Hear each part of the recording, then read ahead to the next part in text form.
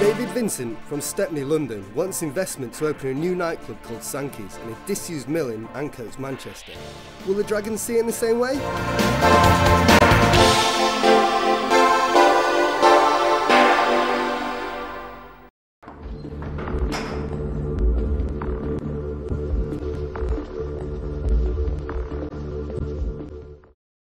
My name's David Vincent, and I'm going to tell you about the project I want you guys to potentially get involved in. We're in Manchester, and Manchester is synonymous with great clubs like the Hacienda, great musician bands like New Order. But Manchester is waiting for something really exciting, a new club, a new underground club, and a club called Sankeys.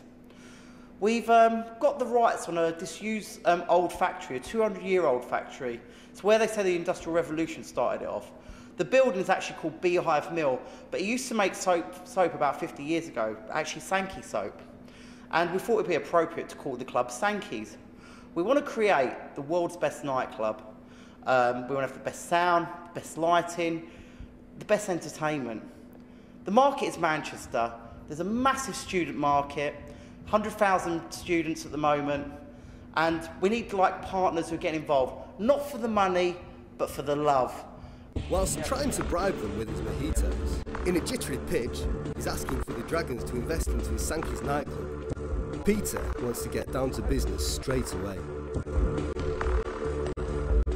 First of all, I've got to say this is a lifestyle business. And the way you've come dressed today, you quite clearly fit the bill. In fact, you look quite scruffy. And Mr. Vincent, you look like you've been partying all night. To be fair, Pete, I'm not going to lie to you, I've been partying, you know.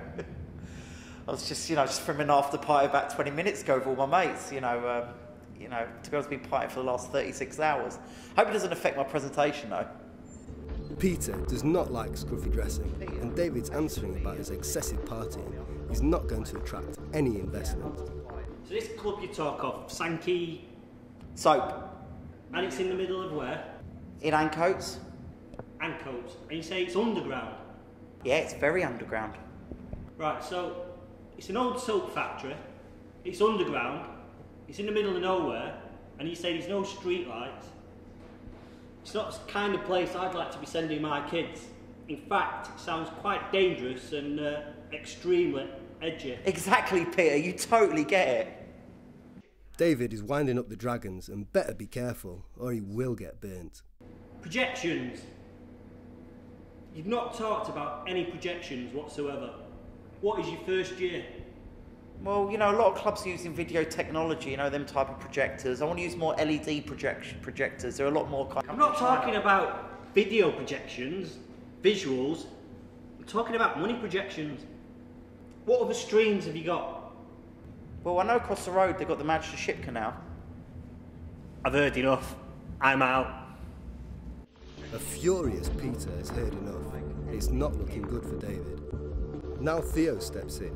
Looks very doubtful that David will secure any investment. Listen, so if I'm going to invest my children's inheritance into Sankeys, I'd like to know what I'm going to receive in return for this. Well, we're going to be creating the best club in the universe, Obviously we have the best sound system, best LED lighting rigs, good crowd, drinks that you've just enjoyed, the mojitos. But more importantly, a guy like you, you can have your own private booth in the main room, and you'll be able to pull any fit bird you want there. Hop in.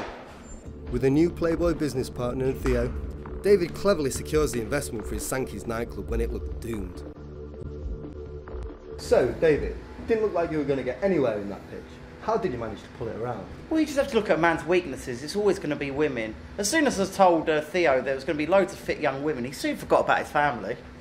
Well, very well done with that pitch, and I wish you good luck in the future. Thank you very much.